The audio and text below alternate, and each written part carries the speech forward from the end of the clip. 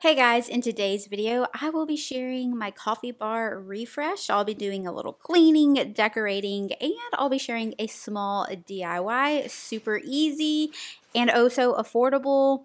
So I have a very large coffee bar area right now, and we're going to downsize it a little bit, get everything clean. I wanted to just have a little clean slate. The holidays are coming up, and decorating my coffee bar is one of my favorite things to do. So let's go ahead and give this coffee bar a refresh.